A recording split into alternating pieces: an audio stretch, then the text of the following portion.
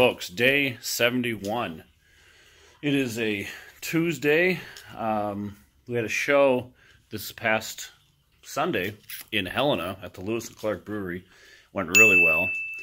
And we got shows this Friday and Saturday in Anaconda. So things are feeling good. They're feeling good because we're doing exactly what we want to do. I'm doing what I want to do, which is the comedy, the entertainment.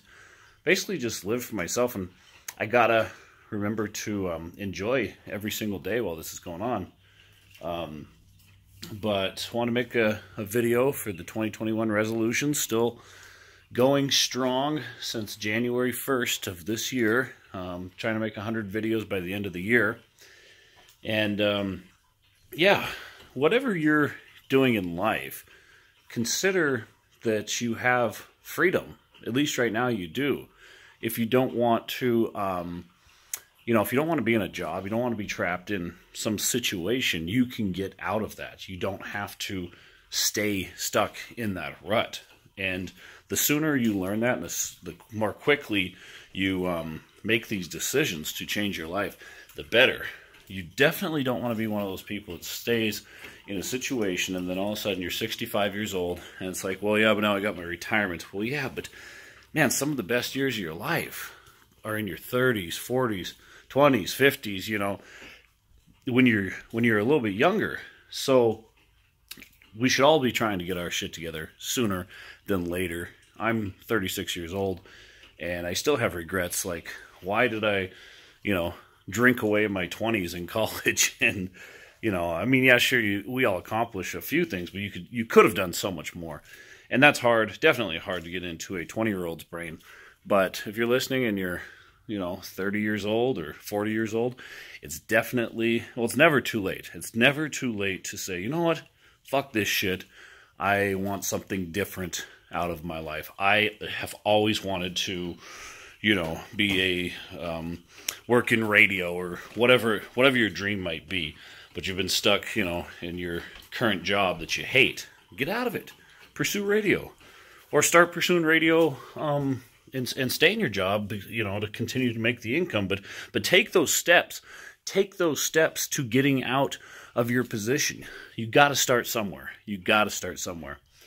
And the second part of this Day 71 video I want to talk about is the cancel culture shit that's exploding because of, Dave Chappelle again. And John Gruden just got fired, or I guess he resigned from the Raiders.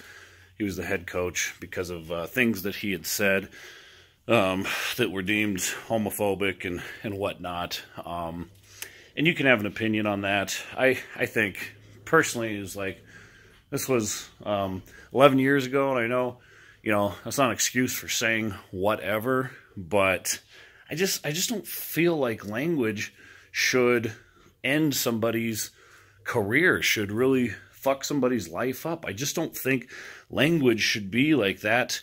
It's our First Amendment right. I mean, we should look at it and say, well, yeah, that was a shitty thing to say, or probably shouldn't have done that. But it was in like a private email. It was in confidence that this was only going to be seen by the eyes of whoever owned the corresponding email address. So that's tough for me because I don't think that language should end your entire life and fuck you up like that. And Dave Chappelle as well, with the cancel culture stuff. I don't know. I think he's got a new special out. He got in trouble for his last one. He said some things about the trans community, and everyone's well aware of that. I was never a Chappelle fan growing up. It's not like I didn't like him. I just never watched him. He wasn't on my radar for entertainment or whatnot. But nowadays, he's kind of a hero of mine because he is expressing his First Amendment rights. And that doesn't make him a shitty person. He does a lot of great things, with the black community and LGBTQ. He does all kinds of amazing things outside of his comedy, and with the wealth that he has gained because of his comedy. He's just kind of in the same boat as me. It's like, we can say whatever the fuck we want, especially in comedy. You have to be able to have an outlet where that's still acceptable. It's supposed to be all fun and games. Everybody's laughing together, right? And if you can't take a joke, then I guess that's on you, because like a Family Guy episode, they joke about every single race of people, every stereotype that you can think of, it's out there. And I think that's how all comedians should be. You shouldn't just be the, I'm the make fun of Asians comedian, you know. You should be a well-rounded, we're going to make fun of everybody. And if you do that, I don't see why you can't say literally whatever. I mean, that's the outlet that we need to keep in this society, to be a healthy, functioning society. I truly believe that. So, on cancel culture, I say, you know, criticize. That's your right to criticize, not like something and say, this guy sucks, or I don't like this comedian or this football player or whatever. That is totally 100% fine. But it's the moment that you try to end their career, end their life, go after them with pitchfork and torch, that's when it becomes uncool to me. And we need to take a step back and go, yeah, that's not... We can't end people's lives and careers because of what they say. You have the freedom to criticize. They have the freedom to get up on a stage and say jokes that might be offensive to certain groups. That's the freedom of everybody in this country. Either we all have freedom of speech or nobody does. That's how it works. So that's it for today. Thank you very much for joining in, and hopefully we'll talk to you soon. October, 12th today?